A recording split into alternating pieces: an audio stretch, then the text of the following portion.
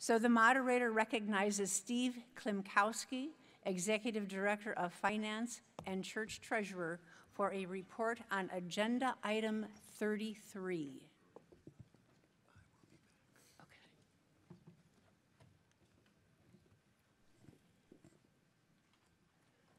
Thank you, Madam Moderator. Good morning, church. I am grateful for this opportunity to meet with you again.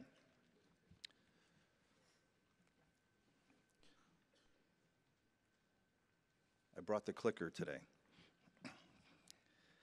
I bring before you this morning the recommendation for our fiscal year 2023 budget. This budget pertains to the 12-month period beginning October 1st of this year through September 30, 2023. The recommendation totals $18,289,248 and represents a 4% increase over last year's budget. Over the remainder of this presentation, I will unpack for you the context and considerations that undergird this proposal. There's a lot of moving parts now up here with this clicker. Let's see here. The goals for the annual budget are always the same. First, the budget is aimed at sustaining and advancing our mission while ensuring its long-term financial stability. We carefully manage the ongoing tension between today's mission needs and tomorrow's mission capacity. It is also paramount that we honor the intent of our donors. We understand that we are entrusted with your gifts and are expected to steward those funds in a manner that glorifies God and honors the body of Christ. Accordingly, we strive to provide a program of stewardship that upholds your giving intent and all its holy and faithful design. While the goals for our budget remain the same from year to year, each new budget year brings its own unique challenges, and 2023 proved to be particularly exacting. To better understand that challenge, I thought it would be helpful to provide you with an overview of our giving and funding paradigm. There are two basic types of gifts in the nonprofit sector: designated and undesignated gifts. Designated gifts are given for a particular purpose, as stipulated by the donor. That would be your gifts to specific covenant programs, such as Covenant World Relief, Paul Carlson Partners, the Minister's Crisis Fund, or disaster relief initiatives. These funds are accounted for separately and are only applied to expenses related to that specific ministry. Over the past 5 years, Covenanters have been quite generous with their designated giving, averaging $8.7 million annually, and even recently have contributed over $800,000 towards humanitarian aid to the people of Ukraine. Undesignated gifts have no donor stipulation or restrictions.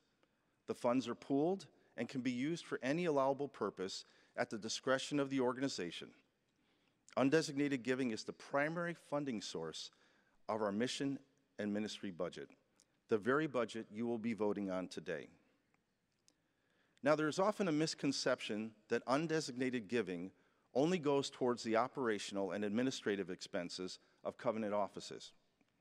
Actually, the great majority of our undesignated giving goes directly into our 5 mission priorities. My predecessor and friend, Paul Hawkinson, often referred to undesignated giving as the lifeblood of our mission budget. That giving also backs other important initiatives, such as the Covenant Pension Plan liability, our executive board and search committees, and also helps pay for Covenant events like this gather. Finally, it is important to note that a large portion of our undesignated giving is comprised of the funds raised by our global personnel. And I want to give a shout out to our global personnel. What they do is simply amazing. Not only do they enter into places of scarcity and tears to bring the richness and joy of the gospel, they also raise all the funds needed to support the cost of their mission. Can you imagine how different those two skill sets are? Yet they accomplish it year after year after year. Moreover, beginning this fiscal year, they are raising an additional 10% annually to help cover the cost of the mission support they receive through Serve Globally. Our global personnel are truly wonderful mission friends.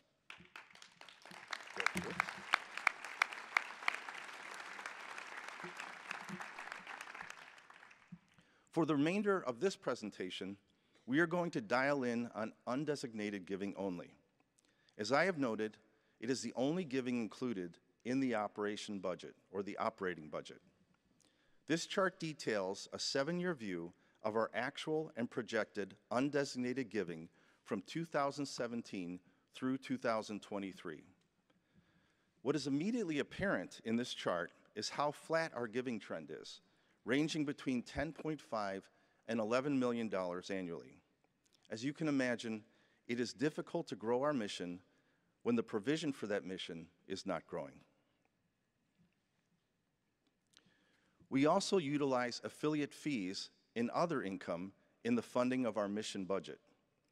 Like our giving, there has been little to no growth in fees and income.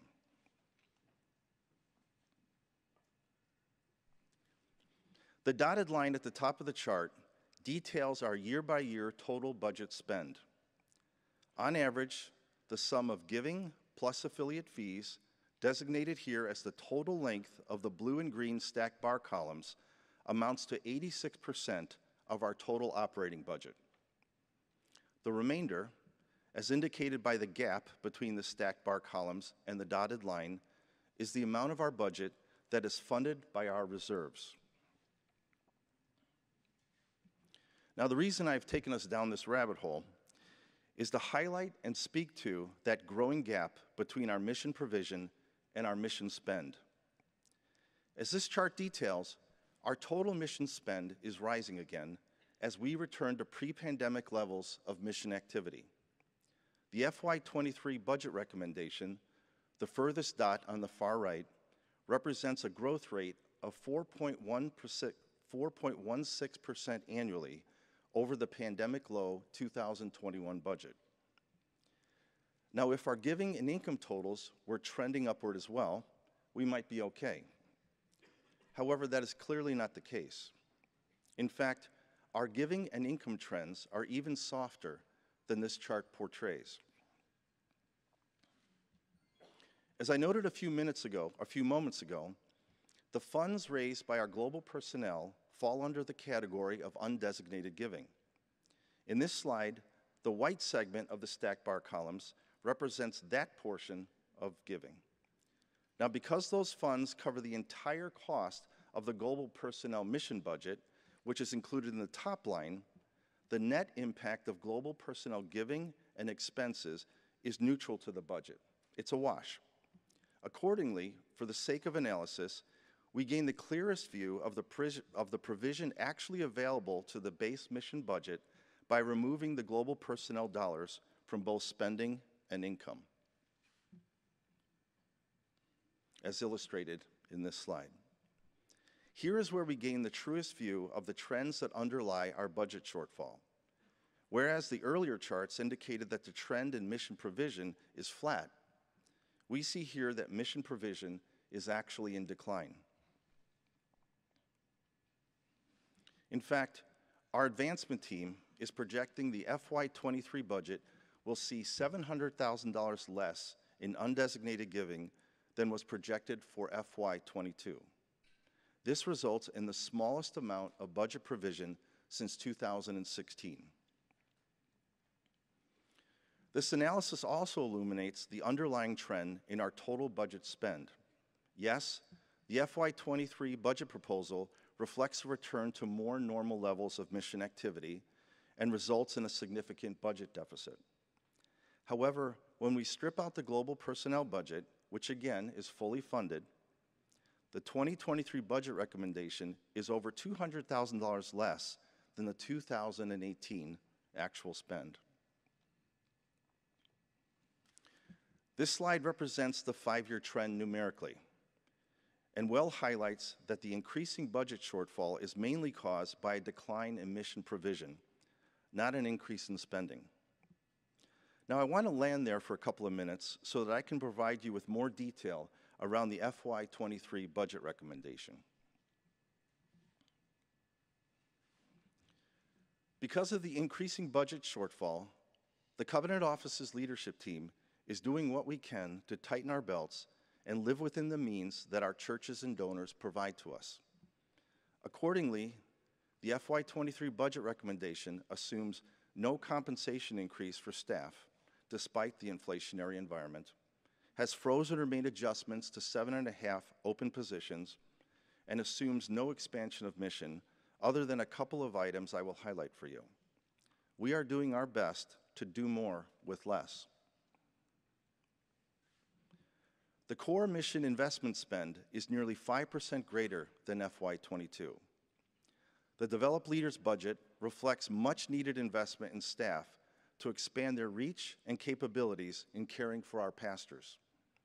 The Shared Services budget is up a bit as we continue to do our work to adequately support a more digital denomination, as has been on display this weekend, and a more hybrid work environment.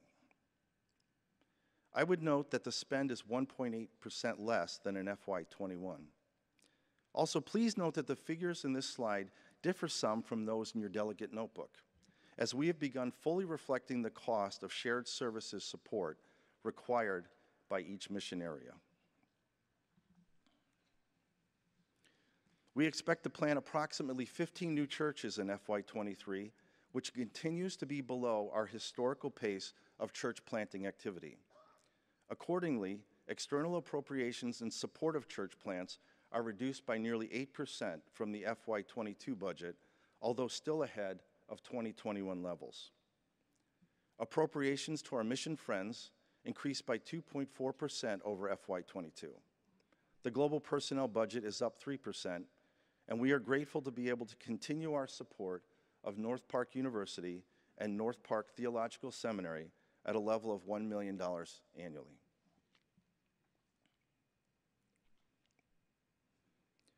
Undesignated giving, which we have discussed at length today, is projected to decline by over 6% from last year's budget. Affiliate fees are projected to be flat over last year. And as I shared yesterday, we typically draw 10% of our bequest fund reserves into our annual budget. That would amount to $937,000 in FY23. However, even after that 10% bequest draw, total FY23 income fell short of total expenses by $2.4 million, nearly the equivalent of our current general reserve fund balance. Accordingly, we opted to make an additional 10% bequest draw to help fund the budget. Now, bear in mind that many organizations use a lot more of their bequest income every year than we do. This extra draw may be a little different for us, but it certainly is not an unconventional funding decision. With the additional funding from our bequest reserves, the proposed budget projects a mission deficit of approximately $1.46 million. We plan to fund that with our general reserves. Much like your local church context, we take on significant annual funding risk in our mission and ministry budget. We have always committed to funding our mission priorities with a deep sense of trust in God's ongoing provision through the faithful giving of our member churches and donors. Our mission structure is designed to serve our churches, conferences, pastors, and members, and our annual budget process has traditionally supported that structure regardless of whether it is fully funded at any given time. However, things are about to change a bit. In the fall of 2020, the Executive Board approved a new policy requiring a cash balance budget beginning with fiscal year 2024. That policy is aimed at galvanizing our denomination around a stewardship endeavor that will help assure our financial sustainability far into the future. Accordingly, we will be bringing forth a balanced budget recommendation at this time next year. However, should the recent trends in undesignated giving persist, it is difficult to imagine achieving a sustainable, balanced budget without a significant restructuring of the Covenant Office's mission or team. We simply can no longer afford our current structure. You may recall that the Strategic Advisory Team, the SAT, grappled with this issue in the course of their work in 2020 and 2021. Certainly under the leadership of our new president, we need to tackle this issue again. That said, we need to give President Swanson-Draheim the time and space to get her hands fully around the Covenant Office's structure, teams, resources, and processes. Accordingly, we plan to leave no rock unturned in our endeavor to balance the Covenant budget next year.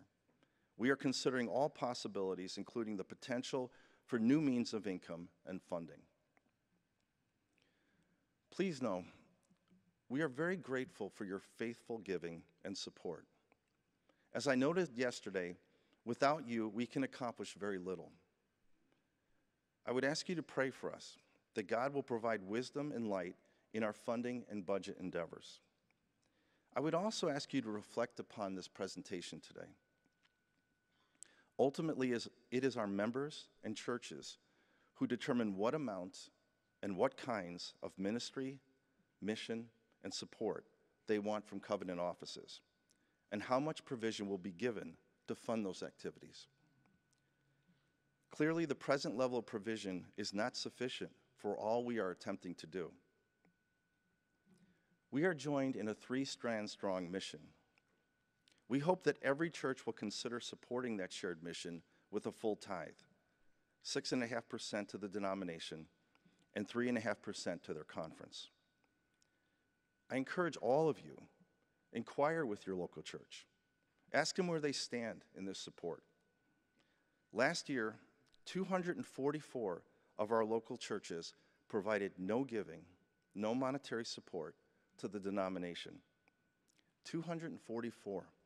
That is nearly 30% of our churches. And unfortunately, that number has been rising.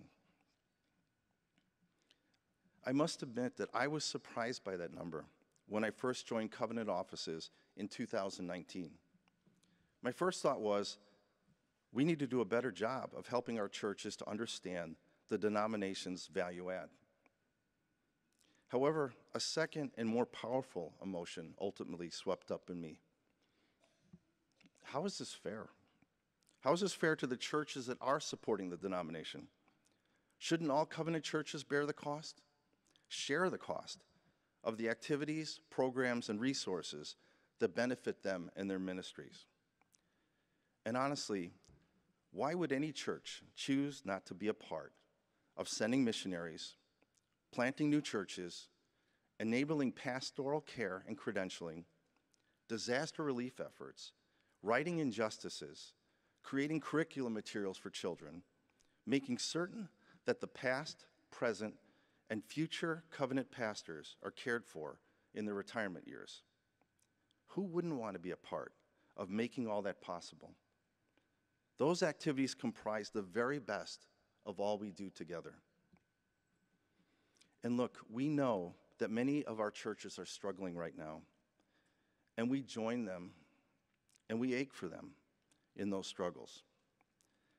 However, God does great things with the smallest and most meager of faithful offerings.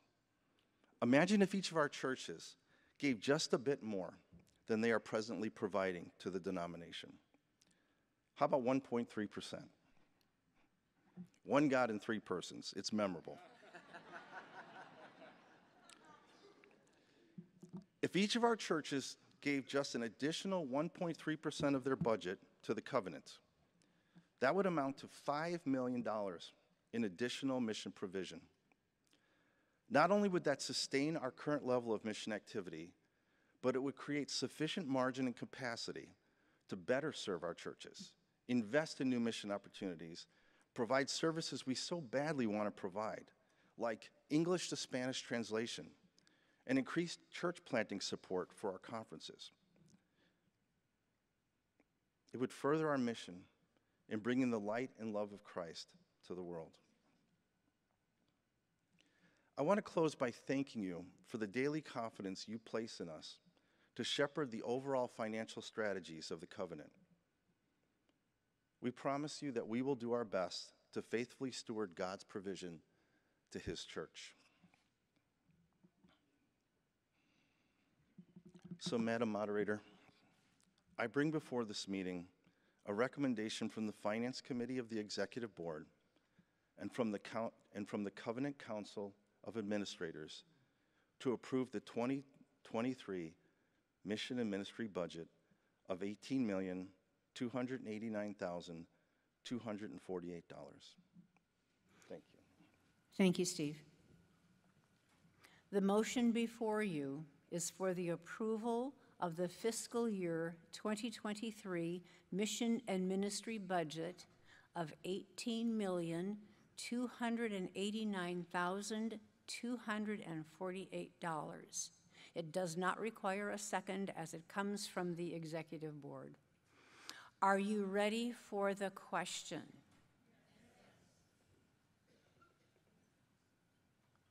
I'm checking to make sure there's no one at a microphone. Online? Yes, can we check online to see if there's anyone online that, There's a delegate I at see it. microphone 4. Okay. Microphone 4.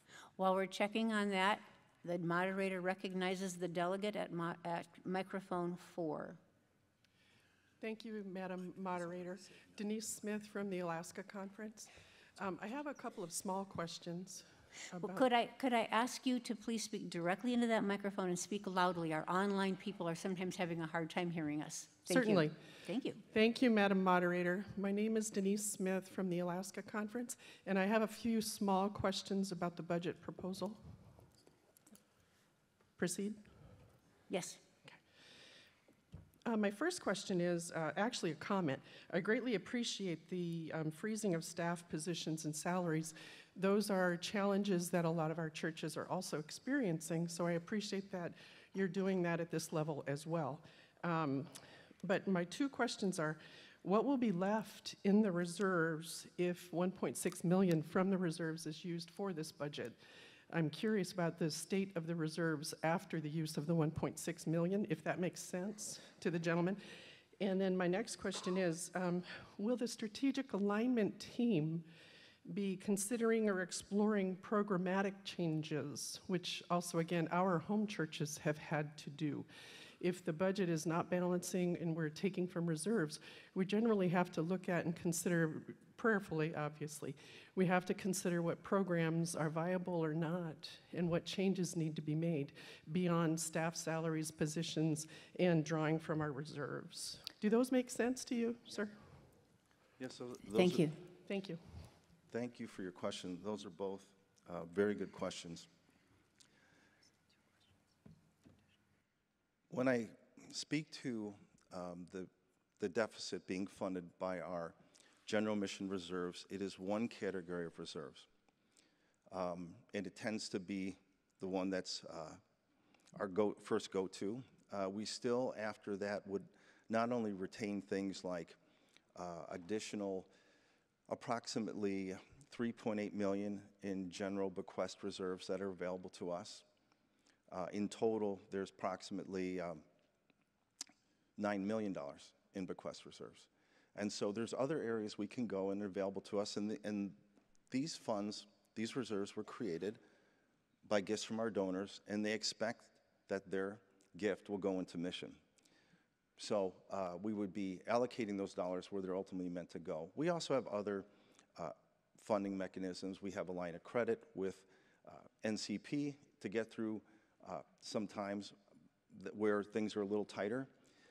But also, we're at work now on the funding side of this. We've already begun that work, and our concern isn't really the solvency.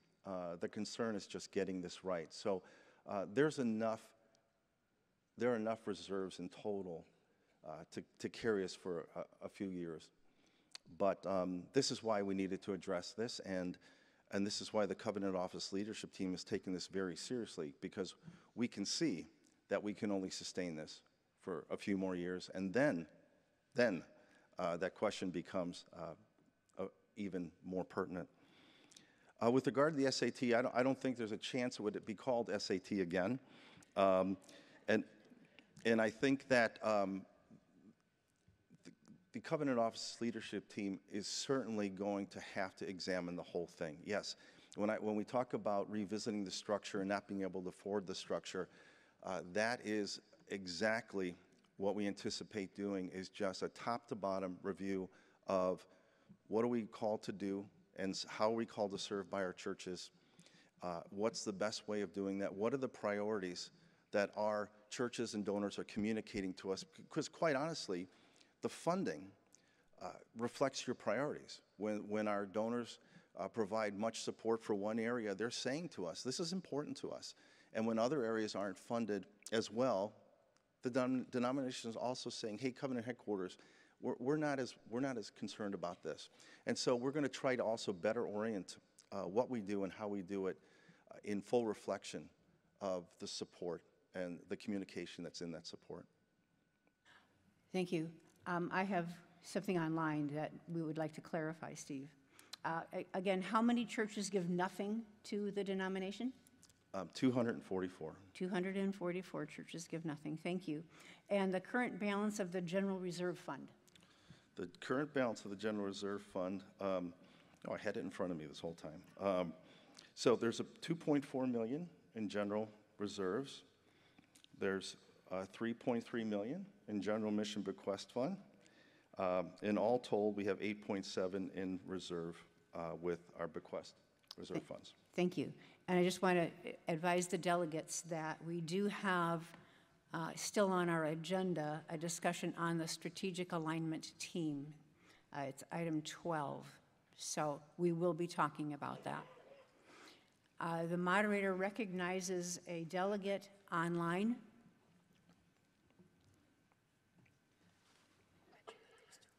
Hello, this is Douglas McCann from Stonehenge Covenant Church in Allison Park, Pennsylvania.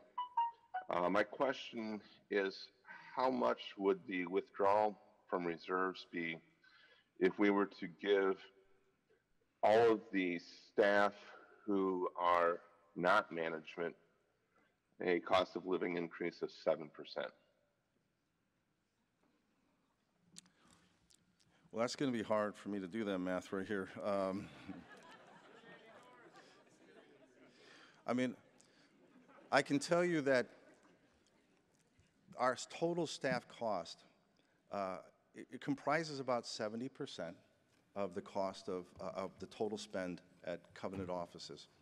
And so that's a significant portion both ways, where we, in the opportunity to save on our budget there is large, but also when we try to shore that up and provide compensation increases that reflect cost of living and that type of thing, the impact is large there as well. So that's where we have to be most thoughtful. But I can certainly calculate that and provide that after the meeting. All right, thank you. Thank you. The moderator recognizes the delegate again at microphone 4. Barbara Coslow, Faith Covenant Church, Farmington Hills. I'm just wondering, is there any work being done or consultation with these churches who are not contributing? You know, I believe Gail is going to be okay. I can answer that. Gail Gilreath, Executive Director of Mission Advancement. Of the 244 churches, we have to keep in mind that there's a number of those churches, we do analysis on this. There is a number of those churches that have bivocational pastors for which they're not paying their pastors or able to pay. There are churches that aren't paying any pension for their pastors. And there are some churches that have a hard time with, that are considering closing. So of the 244, there is a certain percentage of those churches that we really can't expect at this point in their life of their church to be giving. So I do not have the number dissected, but I want you to just keep that part in mind. Thank you. The moderator recognizes the delegate at microphone 1. Julia Stein-Sandstrom, Holy Community Covenant Church, Winnipeg, Manitoba. I'm not going to make any sort of motion to change anything for this budget. That would be throwing a wrench in things. However, I would strongly encourage the Finance Committee to increase pay for staff. I understand that we need to tighten our belt, and I believe you have our staff's best interest at heart. However, I think it sets a poor precedent for our churches to demonstrate that that is where we can cut costs. We stand and give our colleagues and our leaders standing ovations, and we appreciate their work. This is where the rubber meets the road in appreciating them. Thanks. Yeah, thank you. Thank you.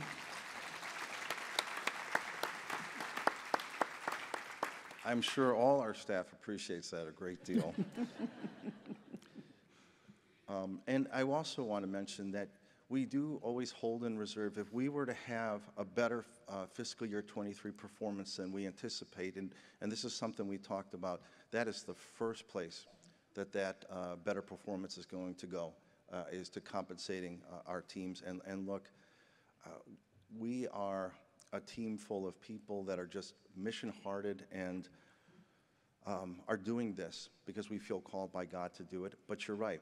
There are economic realities that each of our families face, and it's not easy. And but God bless the teams at Covenant offices, because they keep showing up and they keep giving it their all. So we would certainly like to make it possible.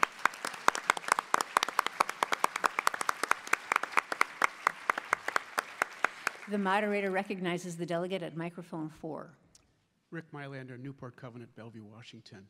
Thank you, Steve, for this report. Thank you for calling us out as a family to take care of Please this. speak right into that microphone Okay, so thank online can hear you. It sounds really loud from here, so. I know. Yeah, thank you. I just really appreciate Steve calling this out on our behalf. The other side of that equation is 20% or less of our churches do give the 6.5 and 3.5. And so I want to urge our delegates, by the way, our credentials report used to include number of churches participating in the number of delegates. And that's something I hope we can put back in our system, Madam Moderator, because I believe there are many churches among those who are here in this room as well as online who could go back to their churches and say, what are we giving?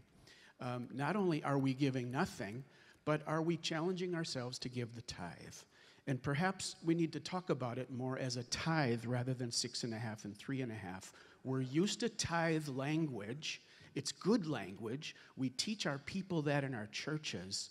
And I know that we use that language nationally, but if we could approach this from both directions, of those who are not giving, which is a real grief, of course, but common even in our churches, but at the same time, if we could approach it on both of those. Delegates, please bring I'm sorry, Madam Moderator, I would urge that we encourage our delegates to bring this message home. Find out if they are among those 240-some churches who are giving nothing, and certainly urge our churches to tithe beyond their local situations. Thank you so much. Thank you. I see no reason for me to repeat what the delegate just said. Are there any online? Oh. We're going to go online. Do we have anybody else online? Nobody online. Okay. I believe this person was up first, so the moderator recognizes the delegate at microphone 3. Yes, Dave Cairns, representing the Association of Covenant Camps and Conference Centers. One of the questions I have that I hope I didn't miss it, but we have talked at previous annual meetings about the sale of the Covenant offices.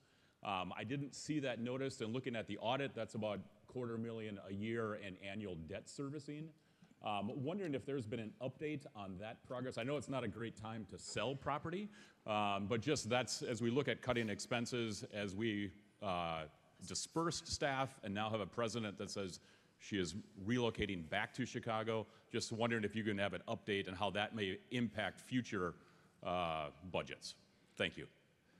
Thank you. I really appreciate that question because we owe you all an update on that. So the 8303 building is no longer officially for sale. We worked with the executive board, has been taken back off the market. The executive board and the location advisory committee this past year affirmed Chicago as the center for Covenant offices, or the location for Covenant offices. And so we are in 8303, and people are trickling back in. Now, I don't know that that means we'll be there forever. We're always, I said we're going to leave no stone unturned in trying to figure this budget out. And obviously, we have equity in that building that's in bricks and mortar that could be in mission. So we obviously have to examine that. But then we'd have to find a place anyway. So we're looking at that, but just to let you know, we are back in 8303 and slowly but surely getting back to business as usual. I think it does. All right, thank you. The moderator recognizes the delegate at microphone 2. Thank you, Madam Moderator. I just wanted to maybe propose one thing. Oh, yeah, Madam? Yeah. Oh, Who are my you? name. Yeah, and who do you represent? Thank you. Rebecca Gonzalez.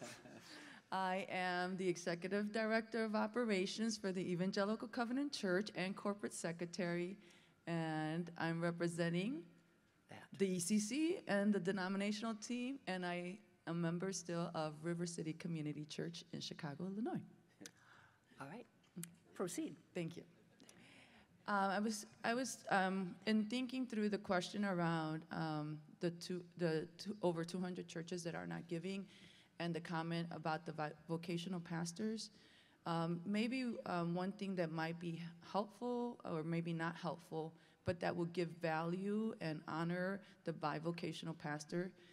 Might not be for the financials, but if there's a way to quantify those, the hours or the time that they give to the mission or to their local church in-kind donation, that would at least help us to give honor to the women and men who are serving their local church, many times in under-resourced communities, to be able to quantify through in-kind donation what they are giving to the mission and to the local church. And so that would be something that I would like for it to be considered, so that way when we are talking about churches that do not give and many times are not able to afford benefits or give even a full-time employment to their pastors, we could at least see what that would quantify, or what would be that equivalent if they did. So just something for information, and maybe the story and the narrative could probably be a little bit different for those pastors and churches that are being served by bivocational pastors. Thank you.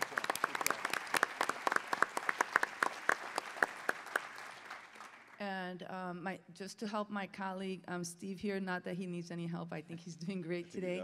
But from the HR lens, I do want to mention that Cole is committed to continue to steward the resources that the church has entrusted to us, and one of those primary resources is our human resource.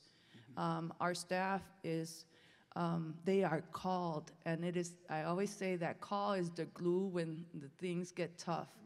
And so I'm grateful to our staff, and just know that through high and low, staff are at the top of our list in resources to care and shepherd and steward. And so when it comes to compensations, if we would have reflected the increases on the budget. 10 seconds left. It would have been hard. I'm going to land the plane. But in essence, what we did is that we are looking to see what the end of year, fiscal year 22 performance would be, and then make the decision on the raises then. Everybody's limited to 3 minutes. Thank you. Moderator recognizes the delegate at microphone 4. Thank you, Madam Moderator. Phil Nesta from Stockton Covenant Church, co-pastor. And I just wanted to see if we can get some clarification on the comment that the gentleman made with regards to cutting things that are not supported. For people of color, that means, maybe things that in a predominantly Anglo constituencies, maybe cutting translation. What exactly and how will you determine what things are going to be cut? Oh, well, Phil, thank you for your question, and I'm sorry I created any consternation with that comment, because we still at Covenant headquarters invest in new mission opportunities, and we retain the discretion to do that. And so, on one hand, I think that we're going to look at the whole thing, but I also just want to affirm our commitment to our mosaic and resourcing it properly, and how important it is to us that our mission is fully met in every corner of our church, and it is accessible to every church and every member of that church and every pastor. And so, God has called. Rebecca just qualified the term call, but we do believe we're called in there to help sort of manage and lead in what's often a mess. And part of straightening out that mess is to make sure, particularly as Christians, that those that are undervalued, under-resourced, underloved, are met and cared for. And so that remains very high on our list of priorities. And I promise you that. And I love your wife, Juana, so we'll make it happen. Thank you, thank you. Mm-hmm.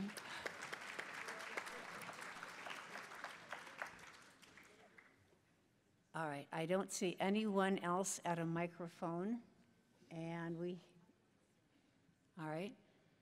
So, are you ready for the question? We have a point of order. Wait a minute, this is a point of order. Where is the point of order? Point of order online, just a question that we don't understand. We have a point of order online, and the parliamentarian and I are trying to figure out the question. Does a 1.3% increase, as suggested, mean going from 10.0 to 11.3 or to 10.13? We have a no hard question rule here at Gather. So it's out of order then?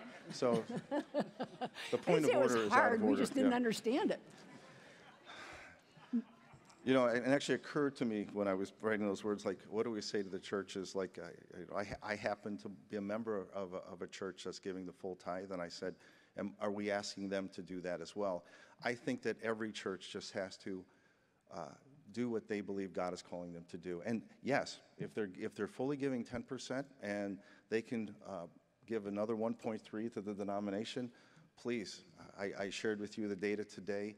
If you have the means, we have so many churches that do not. And so that's who we are as brothers and sisters. And if we can, let's do it. All right. Thank you, Steve. Question, yes. All right. Online? Anyone online? No. No. So we are indeed ready for the question. Yes? Yes. All right. So the question is, are we going to approve this budget of $18,289,248? Let us prepare. Are we ready? Is voting open? Voting is open. You have 90 seconds to vote. Paper ballots need to be passed out for those people who cannot use the AGM system. Please cast your vote. We were supposed to have somebody come up and pray, and I didn't do that yet. I think we'll pray after it's approved. Should I call?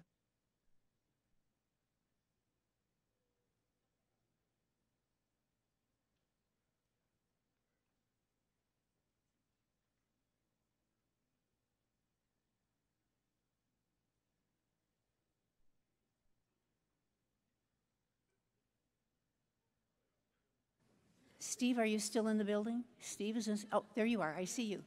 I just want to let you know that there's going to be prayer offered, so don't get too comfortable.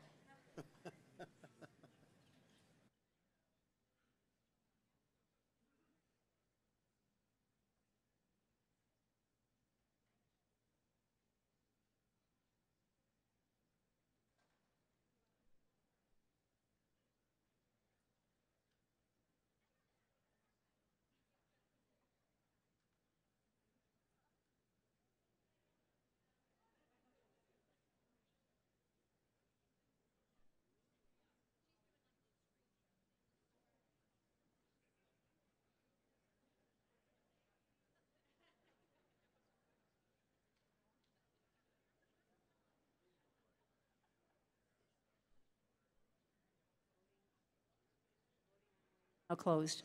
Again, voting online is now closed. Also should be voting on papers also should be, that's the meaning of that, is that voting on papers also closed. Voting. We are waiting for the paper ballots. Question. By the time.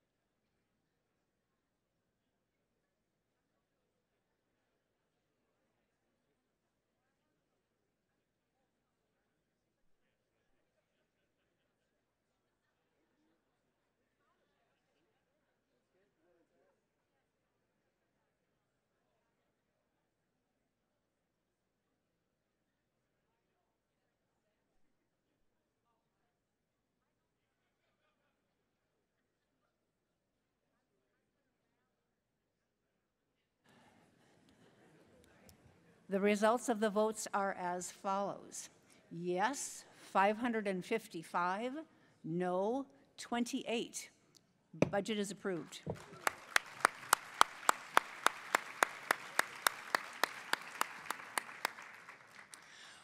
We will now call the agenda item. Let's pray. Oh, yes, before we do that, yes. The moderator recognizes, or at least asks, Karen Stein, Chair of the Finance Committee of the Covenant Executive Board, to please come and pray for Steve and for fiscal year 2023 Mission and Ministry operating budget.